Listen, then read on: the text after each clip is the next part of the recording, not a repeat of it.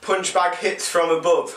So the beauty of having a punch bag, obviously you can put it on its hook, so when you're training alone it's as if a partner's holding something above your head for you to strike.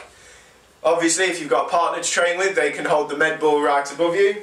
So you get positioned in your sit-up position directly beneath the punch bag.